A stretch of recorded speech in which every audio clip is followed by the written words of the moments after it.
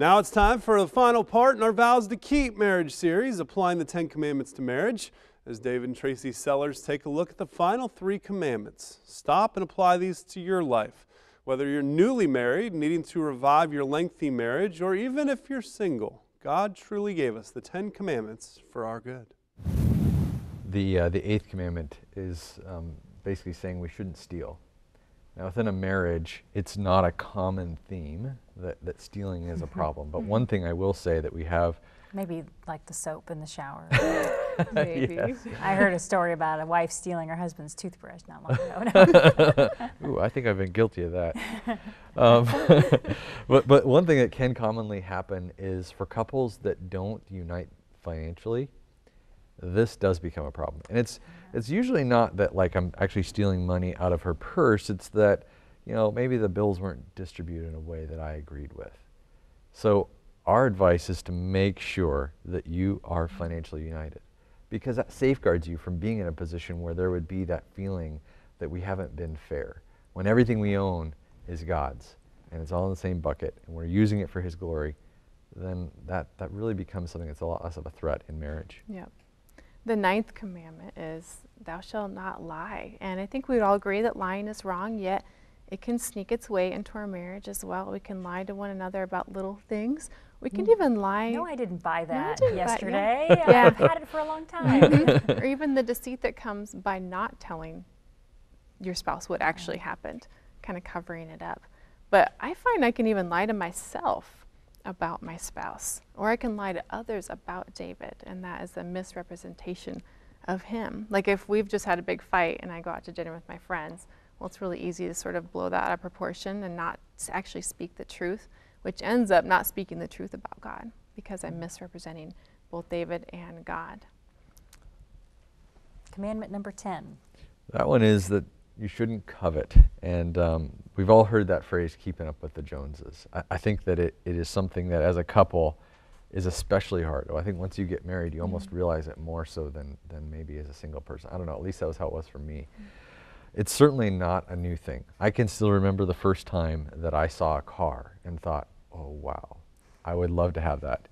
And I literally spent years pursuing getting to that point, ultimately to have the car be a total lemon that I was glad to get rid of. But we have those moments where we walk into a house and we have like a realization, this is nicer than what I have. In marriage, I think it's really easy to look at someone else's spouse and say, wow, do you see how calm she is? Like, that guy has it so much better than I do. Or do you see how beautiful she is? I mean, wow. All these things are kind of an assault on the fact that we need to be content in what God has given us. He's been very generous to us. There's other places and other ways those other people might not have it as good as you do, but of course that's not what we focus on. Ultimately, what this boils down to is we need to have a contentment with what God has given us and know that He's been very, very generous. I think it's important as we look at our marriages in view of the 10 Commandments, and especially the greatest commandment from Jesus, that we ask ourselves, does our life look like we are convinced that we do love the Lord with all that we have? That we are loving our neighbor in the best possible way that we can? And I think when we are able to answer that question with a yes, we will see some great success there. What if there are people at home who have listened to this and they've recognized that they've broken some of these commandments, and to get back to where God wants them to be in a unified union, it's just too tough, or it's too much, or it's too hard, or they don't have hope that it's possible? How can they know that it's even worth trying? I feel like people sometimes think that God is asking them to cross all the T's and dot all the I's to follow the letter of the law to the letter. And that can be overwhelming. They can say, well, I've messed up on 3, 4, and 5, so now, is it too late? Now what do I do?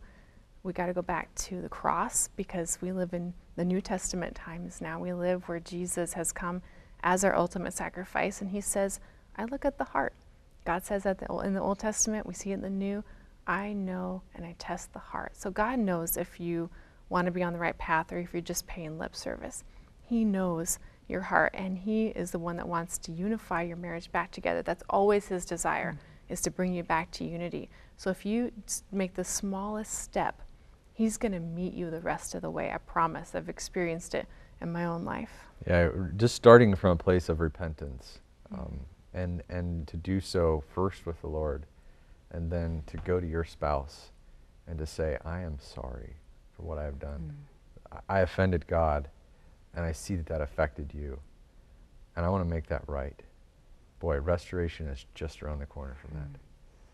Absolutely. Restoration is around the corner, and it is available to you, and regardless of whatever situation you're in, it is available. It's also available for your spouse. If you look at your spouse and say, oh, he or she did this against me, it's done, it's over. You know what? God can restore things that appear in our world to be broken and shattered.